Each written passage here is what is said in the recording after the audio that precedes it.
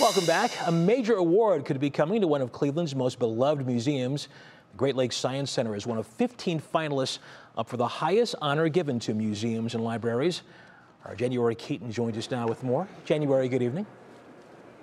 Hey there, Russ. Yeah, the Institute of Museums and Libraries medal is given to very few people. It's kind of like winning the Oscars for museums and libraries, and you cannot even be nominated unless you're making a significant contribution to your community. So if you know the Great Lakes Science Center, you know this is a well-deserved nomination. Now, for 25 years, the Science Center has done a little bit of everything to improve the quality of Cleveland, from its commitment to Cleveland schools to the inventive ways that it safely continued operating during the pandemic.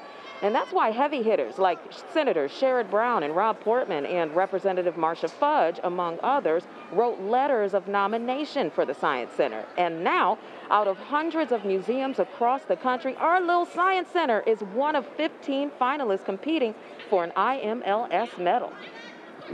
It's so rare of an honor for a museum. There's no way we'd be considered for this award if it weren't for the brilliance, the ingenuity, the dedication, getting through the pandemic and the way the Science Center has.